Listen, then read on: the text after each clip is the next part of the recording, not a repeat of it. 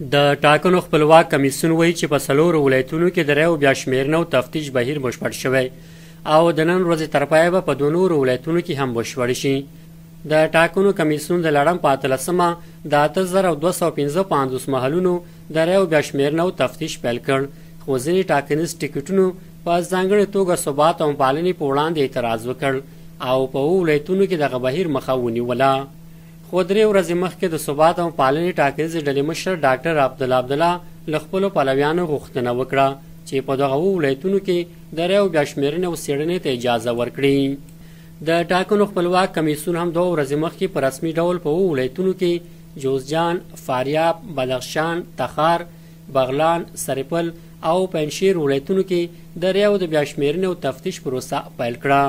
د ټاکنو خپلواک کمیسیون مسؤلین وایي تر اوسه په جوزجان، پنجشیر، سرپل او تخار ولایتونو کې د رایو بیاشمېرنې او تفتیش بهیر بشپړ شوی دی. 4 ولایته چې هغه جوزجان، سرپل، تخار او پنجشیر د هغه بشپړ شول او 1 ولایت مواد را رسیدلی چې هغه پنجشیر ده او د هغې انتک او اسکن او هغه انټري جریان لري. نن به هغه خلاص شي له خیره سره او ډېر احتمال شته چې نن د جوزجان، سرپل او د تخار هم مرکزي دفتر ته راورسیږي تر څو دلته موږ د هغه په طی مراحل کې کار وکړو. همدا مهال د پنجشیر تطبیقات خلاص شو او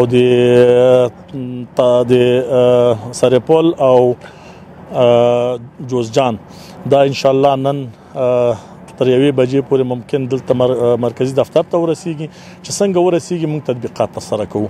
خو اصل خبره دا ده چې په بغلان کې به زمونږ کار یو څه وخت ونیسي. کله چې د هغې بغلان کار ترسره کیږي نو د هغې نه وروسته موږ 1 یا 2 ورځې نور ضرورت لرو چې موږ ټول تخنیکي کارونه تکمیل او کلي گزارش د دغه ولایتونو د کمیسیون میز ته وړاندې. دوی وایي ښایي تر نن ماښامه په 2 نورو ولایتونو بدخشان او فاریاب کې د رایو تفتیش او بیاشمېرنې بهیر بشپړ شي. د یادولو وړ ده چې ولسمشرۍ ټاکنې د روان کال د تلې په 4مه نیټه ترسره شوي، خو تر اوسه لومړنۍ پایلې نه دي اعلان شوي.